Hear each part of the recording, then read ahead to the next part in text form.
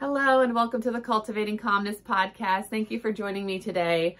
I want to talk a little bit about OCD Awareness Month, which is this month, October, and focus a little bit on some of those taboo topics that those who suffer from OCD may experience, and having a little knowledge about those things yourself could be helpful in treating them if you are a provider or if you are a friend or a colleague or family member. Knowing about some of these things could be helpful for them. I know in the past I've spoken about just kind of OCD in general and more specifics about OCD. So today I'm not going to kind of maybe bore you with all of that, but just talking, in a little more direction and a little more specifically about a couple of things today. But if you are unaware of what OCD is, OCD stands for Obsessive-Compulsive Disorder.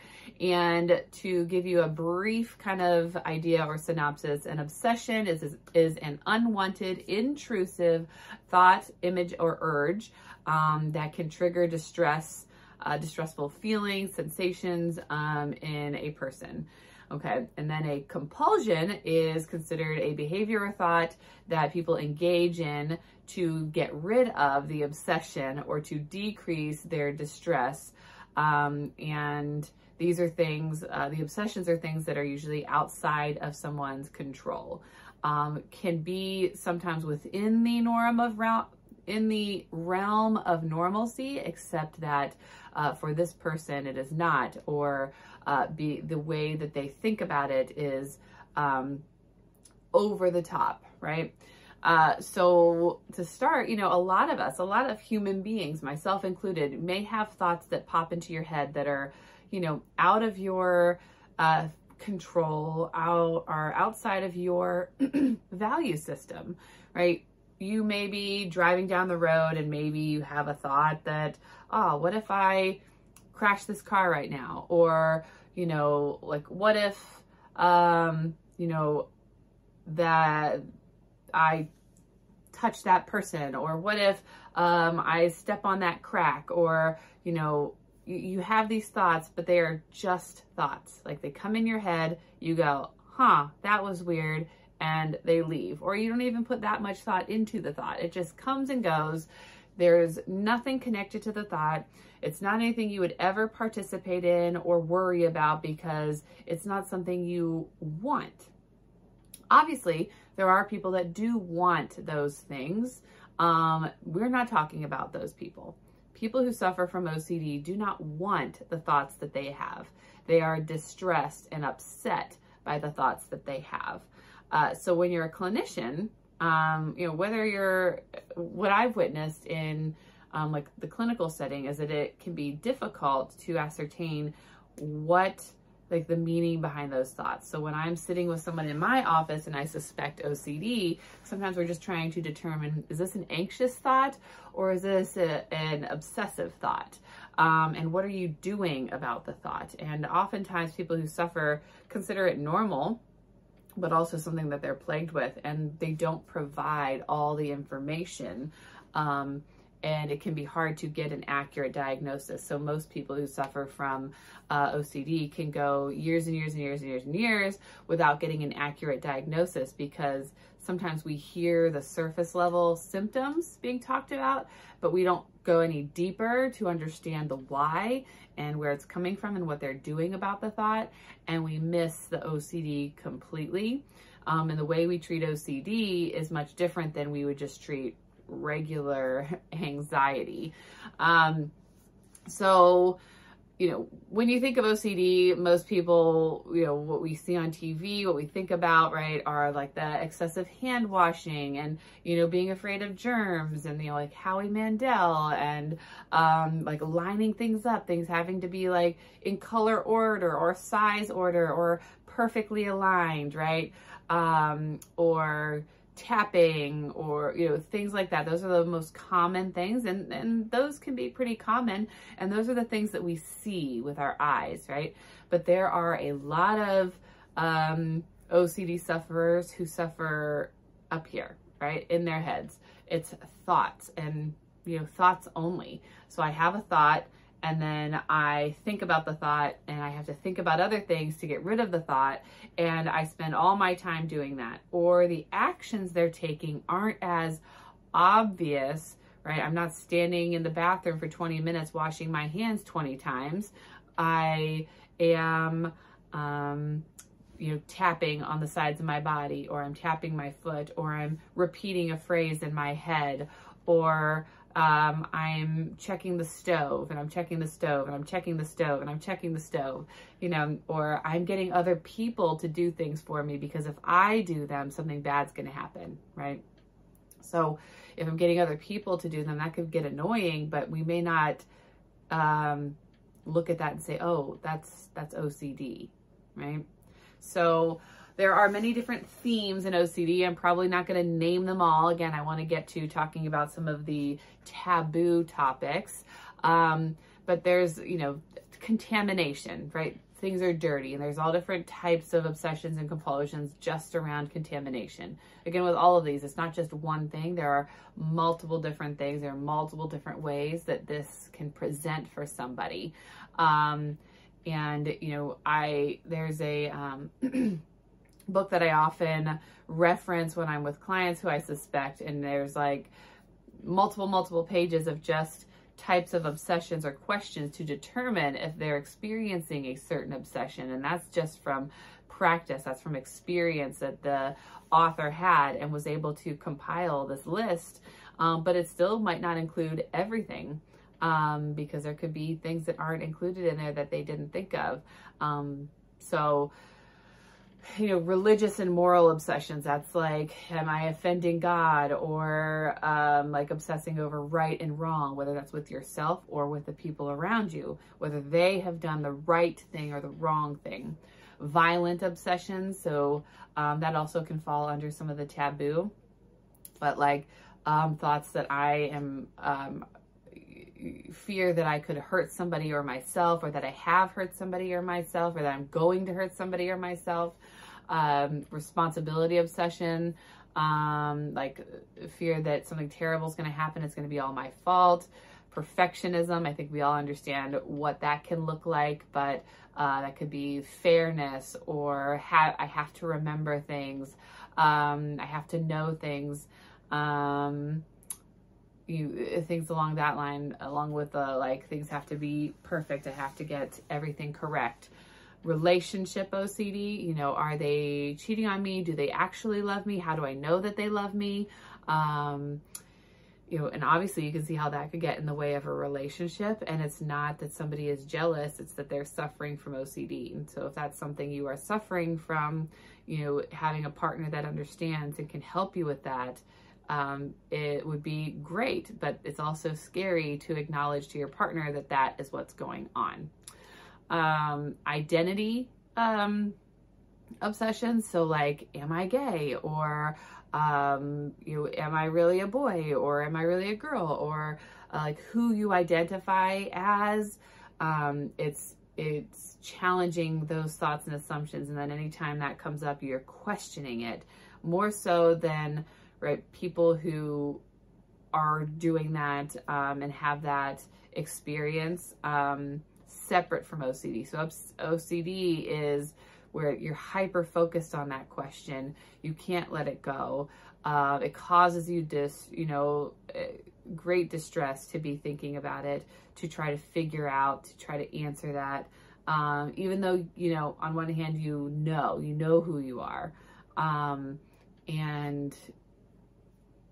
you are put in that position because those thoughts won't leave you alone. Death obsessions, like false memory obsessions. So those are just a handful of topics. I'm sure I missed some, but to move on to taboo, like what is taboo? Those are those like things that we don't want to talk about, things that we don't want to acknowledge, things that are not really okay to talk about in society. And yet here these people are experiencing obsessions and compulsions on these topics, which then makes it even harder to talk about because, what are people going to think about me? How are people going to treat me if they knew that I was, experiencing this, or that I was thinking about this, right?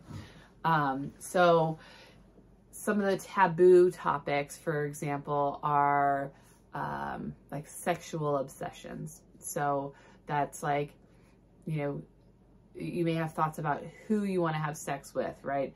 Maybe it's how I want to have sex with my parent or my sibling or a stranger, or in different places where it might be inappropriate, or, you know, a coworker or a boss, or, right, things that you don't actually want, but the thoughts are there. And that's what I want people to understand, is that these are unwanted thoughts and urges that they may experience, and they go against their value system, right? So if you're somebody who believes in like monogamy and, you know, waiting like sex till marriage, for example, right? You may, if you start having thoughts about having sex with your friends or your coworkers, or, you know, fill in the blank type of person, right? That goes against your value system. And that, therefore, is very distressing. So then you're also questioning, why am I having these thoughts? Am I a bad person for having these thoughts? Are these thoughts, do I really want to do this thing if this thought is in my head? And you can see how you can go down that rabbit hole because of those thoughts that you're having. Another taboo topic would be pedophilia. So again, along the lines of sex, but it's, right, obviously sex with children, having thoughts about touching children, and like those images may come into your head, but they are unwanted. You don't want them. And can you imagine having pictures, like if somebody played a movie in your head of like sex with kids, and you don't want to think about that, but it's there and you can't get it out of your head, right? Or like we talked about, violent obsession. So again, that can be taboo. If you had thoughts about killing someone, killing your family members, and seeing it in graphic detail, do you think, you know, that would make you feel good? No, it's extremely distressing and upsetting. So then they participate in some kind of action or additional thought to get rid of the original thought, or to confirm for themselves that they are a good person. And then it goes on and on and on and on and on, until they feel better, right? Which could take minutes, could take hours, until it happens again and again and again and again and again, right? So there are, I'll get to some treatment options here shortly, but like incest is another. Again, these are all kind of follow under that sexual umbrella, but these are those more specific topics that happen that can happen with OCD. And so this, can you imagine like going to talk to somebody, you know, you want to go to your doctor, you don't know what's going on, and you tell them you're having thoughts about, you know, touching children. What are they going to do? Like, what are they going to say? Right. They might misinterpret that or react to those thoughts that you're having, not truly understanding that it is, you know, OCD related. Now, again, we know that people have those thoughts and urges and act on those thoughts and urges. That is not OCD. And we obviously know that those people exist, and do those things, right? That is different from OCD. And that's what I want to stress, is that, you know, it is different. How do we differentiate that? You know, are we asking the right questions? Are we talking them? Are we trying to understand the why? Are we trying to understand how difficult it is for them? If you suspect OCD with somebody, you know, even putting these out there, these examples, so that they know that they exist and they aren't hiding them. You know, I've known people who have disclosed to their therapist and are working on OCD and still won't disclose some of those taboo things. They hold them very close and locked up tight when they go to talk to somebody about it, because they're afraid. They're afraid they're going to get locked up. They're afraid they're going to be sent to a hospital. They're afraid, you know, they're going to be arrested. They're going to get in trouble for having these thoughts when they don't want them. So things you can do to try to find out, and so you can alleviate some of that distress with your clients or your friends who may be suffering, is to put that out there. Let them know, yes, people suffer from this. Yes, people have these thoughts, and yes, I understand you don't want them. So there's also postpartum OCD. So they never had OCD before, but they have it after they've given birth. And, you know, again, usually related to their baby, hurting their baby, touching their baby, doing something to their baby inappropriately. And they don't want that. They don't want to do that. And so what that can often look like, right, along with many of the others, is like avoidance. So I don't change the baby's diaper. I don't change the baby's clothes. I don't give the baby a bath because I'm afraid of these thoughts and what those thoughts could mean about me. And am I actually going to act on those thoughts? Am I actually going to do those things? You know, people who truly suffer from OCD are not going to participate in those thoughts. But those thoughts alone can be a traumatic experience for them, just having those thoughts, and losing that time with their child or their family because they were having those thoughts and they couldn't get them out of their head. And, you know, imagine you finally being able to overcome that, and then you're later in life and that's what you remember is that you had these thoughts about your child. It's an icky place to be, and, you know, people don't like going back and thinking about those things. They just want to forget.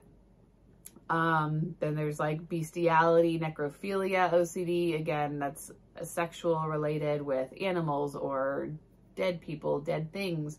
So the thoughts can be endless. The obsessions can be endless related to those things. And I can't stress it enough that they are unwanted. Okay. So, like, it's hard for people to talk about. I've seen in like therapist groups, I've been in consultations, I've had other clients, you know, I've worked with talk to me about things that they've been through with their OCD and what can happen. You know, if somebody doesn't truly understand, you know, they can be, you know, admitted to the hospital like inpatient, and that can be very traumatic. Because they think, you know, they want to kill somebody, they want to kill themselves when they don't want to do it, but the thought is there. And it's very hard to explain sometimes to people that, you know, I don't want these thoughts and they're present, you know. So like you think about those taboo topics and you've been sent to a hospital and they're trying to fix you and they're trying to make you better. And, you know, you're talking about wanting to touch people you shouldn't be touching, and, you know, what that could mean for your treatment, and what kind of things they're gonna do or say because you have expressed those distressing thoughts out loud. So treatment can be very difficult if it's not truly understood. So that's something I wish that other clinicians would get a handle on, is trying to understand that. I compare it to like suicide.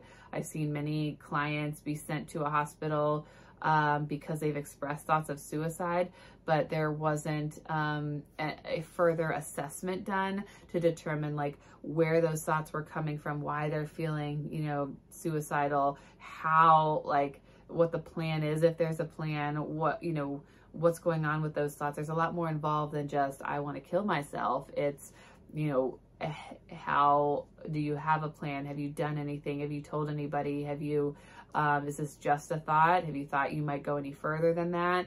Are you wishing, you know, and oftentimes, not all the time, obviously, there are cases where, yes, people need to be hospitalized, that we can't keep them safe. But oftentimes people are just very depressed and they have those thoughts and they're telling you about it, and they want to trust you and they want to know that you're going to help take care of them and not necessarily send them to a hospital because they've expressed a thought of suicide. Just because they've expressed it doesn't mean that they plan to act on it.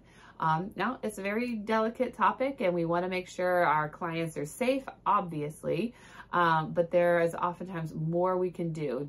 We can dig deeper to get more to the bottom of their symptom before we react. And the same goes for OCD. So again, I'm not going to go into a whole bunch of detail about the treatment options. The gold standard, they say, for OCD treatment is called ERP, Exposure and Response Prevention Therapy. Oftentimes what I use to describe it is like, if you are afraid of spiders, you're going to be exposed to spiders in therapy. You know, we're going to start with maybe talking about spiders, and we're going to talk about like looking at a spider, and then we're going to build up to, you know, looking at pictures of spiders, and then having fake spiders, and then having like fake spiders that look really realistic. And, you know, you build up and up and up until like you can touch a real spider, hold a real spider, things like that, right? So that's essentially what you're doing with ERP, with any of the obsessions and compulsions that I described here today. ACT is acceptance and commitment therapy, is another one that has been used with OCD. Mindfulness-based practices can be used with OCD. ICBT, which is inference-based cognitive behavioral therapy. Those all have like research to back their effectiveness with OCD treatment. Some will say that EMDR is effective for OCD. There is a lot of debate about that. I personally haven't used it for OCD, although I think, I'd be interested in trying that. Some, where I see it could definitely work is with those traumatic responses to the OCD, as I described in the example of the postpartum, right? If they've kind of overcome that OCD piece and they're stuck on that memory that they had this happen and it's difficult to move on from that, right? You may want to do processing with that experience because that was a traumatic experience for them. Even though it was their own thoughts, they had to go through that. They had to experience that. They had to have those unwanted thoughts and feelings that they didn't want. And it stuck with them, right? So that's where I could see EMDR being effective as far as overcoming the obsessions and compulsions. I don't know how well that would do for OCD, but I have seen that some people use EMDR for OCD. I have not yet. I still have to, get some education on that, although I'd be very interested in seeing how that might work. So I hope you learned something this week for our topic on OCD Awareness Month, and join me next week and we'll talk about some more fun and interesting topics. Have a wonderful rest of your day.